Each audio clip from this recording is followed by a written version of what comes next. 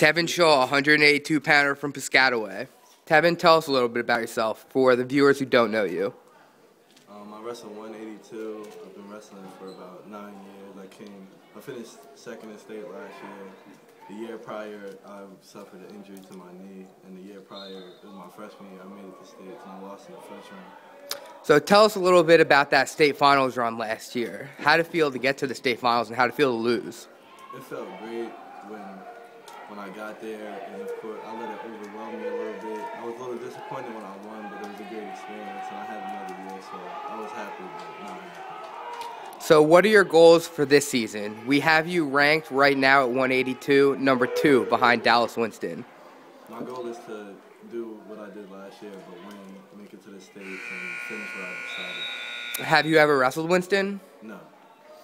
Okay, and I understand you're an outstanding football player as well. Where is the future for Tevin Shaw? Is it on the mat or is it on the field? On the field. Yeah? Yeah. Have you been talking to any schools? Yes, it's between Iowa, Maryland, and UMass. All right, sounds great, Tevin. Thanks for stopping by and giving us an interview.